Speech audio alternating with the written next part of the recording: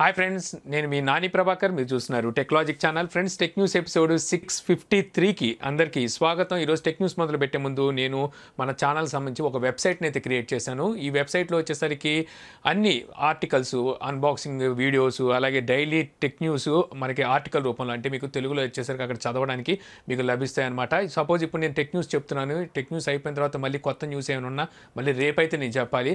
అలా కాకుండా మీకు ఆర్టికల్ రూపంలో వచ్చేసరికి ఈ వెబ్సైట్లో ఎప్పటికప్పుడు కొత్తగా టెక్నాలజీకి సంబంధించిన ఇన్ఫర్మేషన్ అనేది ఈ వెబ్సైట్లో ఇది పొందుపరుస్తాను. సో ఈ వెబ్సైట్ నేమ్ వచ్చేసరికి Telugu TechNews.com అనమాట.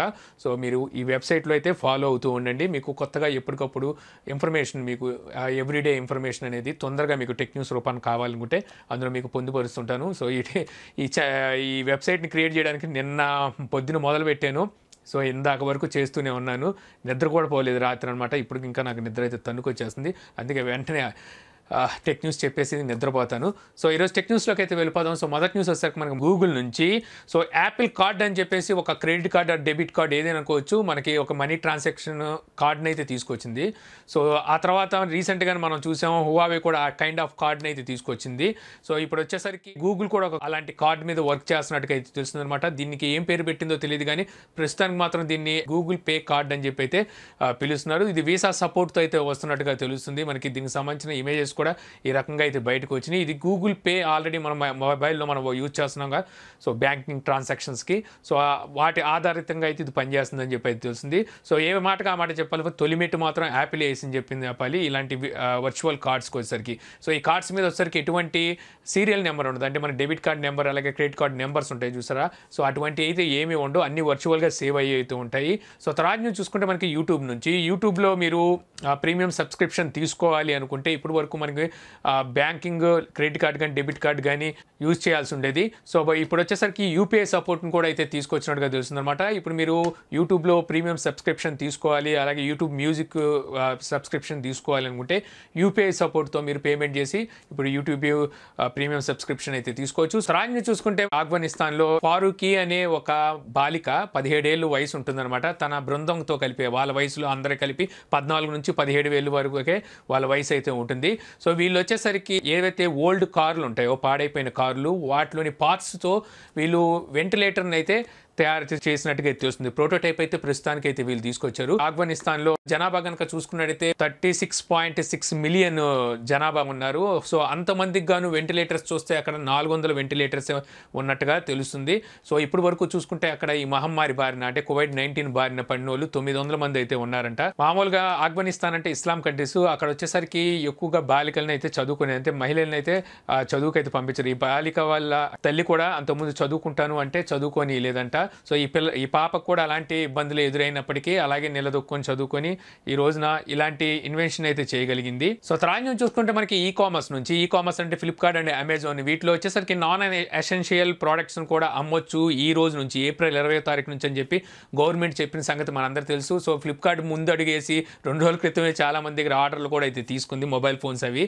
సో ఇప్పుడు వచ్చేసరికి గవర్నమెంట్ యూటర్న్ తీసుకున్నట్టుగా అయితే తెలుస్తుంది అనమాట. నాన్ ఎసెన్షియల్ ప్రోడక్ట్స్ని అయితే అంటే ఈ కామర్స్లో అయితే అమ్మకూడదు, అంటే అమెజాన్ అండ్ ఫ్లిప్కార్ట్లో మళ్ళీ ఎలక్ట్రానిక్ ఐటమ్స్ ఇలాంటివి ఏమీ అమ్మడానికి లేదు. ఓన్లీ ఎసెన్షియల్ ప్రోడక్ట్స్, ఏవైతే అవసరమైన ప్రోడక్ట్స్ ఉంటాయి, నిత్యావసరమైన ప్రోడక్ట్స్, వాటిని మాత్రమే అమ్మాలని చెప్పి గవర్నమెంట్ మళ్ళీ తీర్మానించినట్టుగా అయితే తెలుస్తుంది. సో తర్వాత చూసుకుంటే మనకి రియల్మీ నార్జో సిరీస్ మొబైల్స్కి ఏమైందో ఏమిటో తెలియదు. యాక్చువల్గా ఇవి మార్చి 26వ తారీఖున లాంచ్ చేయాలి, బట్ వచ్చేసరికి అది పోస్ట్పోన్ అయితే అయింది. తర్వాత ఏప్రిల్ 21వ తారీఖున వీటిని మళ్ళీ లాంచ్ చేస్తామని చెప్పి వీళ్ళైతే చెప్పారు. ఇప్పుడు చూసుకుంటే గవర్నమెంట్ యూటర్న్ తీసుకున్న సంగతి తెలిసింది కదా, నాన్ ఎసెన్షియల్ ప్రోడక్ట్స్ని అయితే అమ్మడానికి వీలు లేదని మళ్ళీ పోస్ట్పోన్ అయినట్టుగా అయితే తెలుస్తుంది అనమాట. వీళ్ళు అఫీషియల్గా ట్విట్టర్లో పోస్ట్ అయితే చేసి తెలియజేశారు వాళ్ళ ఫ్యాన్స్కి వచ్చేసరికి.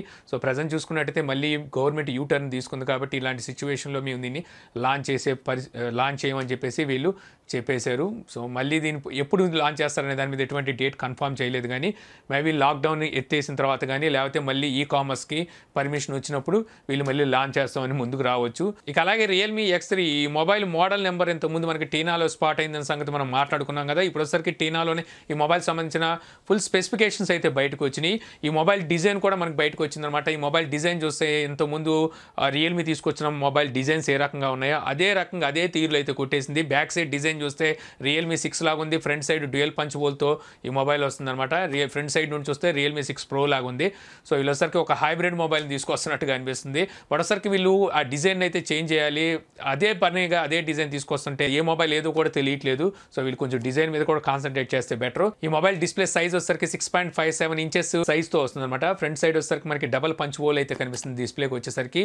ఇందులో స్టోరేజ్ చూసుకుంటే 64GB ఉంటుంది, ర్యామ్ చూసుకుంటే 6GB ఉంటుంది. ప్రాసెసర్ చూసుకుంటే స్నాప్డ్రాగన్ 765 ఈ ప్రాసెసర్ అయితే యూజ్ చేస్తున్నారు. అంటే ఇది 5G సపోర్ట్ చేసే మొబైల్ అని అర్థమవుతుంది. ఇక రేర్ సైడ్ కెమెరా చూసుకుంటే ట్రెడిషనల్ కెమెరా సెటప్ ని తీసుకొచ్చారు. Main camera 48 megapixel, secondary camera 8 megapixel wide angle censor, third camera and fourth camera చూసుకుంటే 2 megapixel macro and depth censor అనమాట. ఫ్రంట్ కెమెరా వచ్చరికి డ్యూయల్ కెమెరా సెటప్ ఉందిగా, అక్కడ వచ్చరికి main camera 16 megapixel, secondary camera 2 megapixel ని use చేస్తున్నట్టు తెలుస్తుంది. ఇక ఆండ్రాయిడ్ 10 తో అవుట్ ఆఫ్ బాక్స్ వస్తుంది. బ్యాటరీ చూసుకుంటే 4100 mAh బ్యాటరీతో 30 watt fast charging support తో ఈ మొబైల్ కి సంబంధించిన డీటెయిల్స్ అయితే టీనాలో అయితే స్పాట్ అయినాయి. వడసరికి రియల్మీ ఇకనైనా ఆలోచించాలి, డిజైన్ విషయంలో మాత్రం ఆలోచించకపోతే రాను వీళ్ళకి కష్టమైపోతుంది అనమాట సేల్స్ వచ్చేసరికి.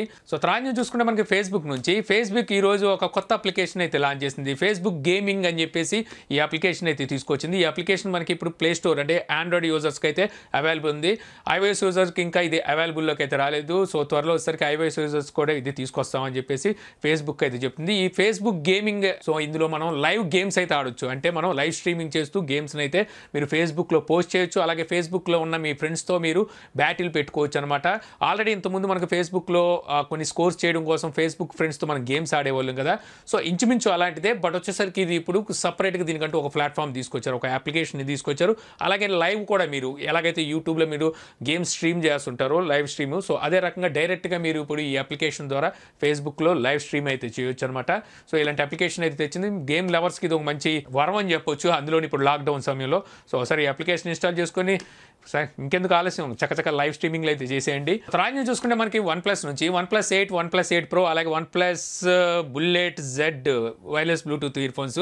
సో ఈ మూడిటి ప్రైస్ అనేవి ఇప్పుడు ఇండియన్ ప్రైజెస్ అయితే బయటకు వచ్చినాయి. ఇది ఎప్పటి నుంచి అవైలబుల్లోకి వస్తాయనేది తెలియదు, కానీ ప్రైజెస్ అయితే OnePlus రివీల్ చేసింది. సో ఈ ప్రైజెస్ చూసాక కొంచెం ఓరట్ అయితే అనిపించింది అనమాట, నాకు కొంచెం మనశ్శాంతిగా అయితే అనిపించింది. ఎందుకంటే అఫ్కోర్స్ ఆ ప్రైజెస్ ఎక్కువ తక్కువ అనేది పక్కన పెట్టేస్తే వీళ్ళు యూఎస్లో లాంచ్ చేసిన ప్రైజెస్కి అలాగే చైనాలో తీసుకొచ్చిన ప్రైజెస్తో కంపేర్ చేస్తే మన ఇండియాలో ఇంకా తక్కువ ప్రైజెస్లో తీసుకొచ్చారు. ఈ ప్రజెంట్ సిచ్యువేషన్లో మనకి GST పెరిగినప్పటికీ మంచి ప్రైజెస్లో తీసుకొచ్చారు. సో ఇది నాకు కొంచెం ఓరటైతే అనిపించింది. మొన్నటిదాకా బాగా కోపం వచ్చింది అనమాట, ఇంత ప్రైజ్లో OnePlusకి ఎందుకు పెట్టాలని. సో ఇప్పుడు ఆ కోపం అయితే కొంతవరకు తగ్గిందని చెప్పాలి. సో ఇక్కడ మనం చూసుకుంటే OnePlus 8 ప్రైస్ వచ్చేసరికి 6GB 128GB ప్రైస్ వచ్చేసరికి వీళ్ళు 41,999 రూపాయలు పెట్టారు. అంటే చైనాతో కంపేర్ చేసినా చాలు.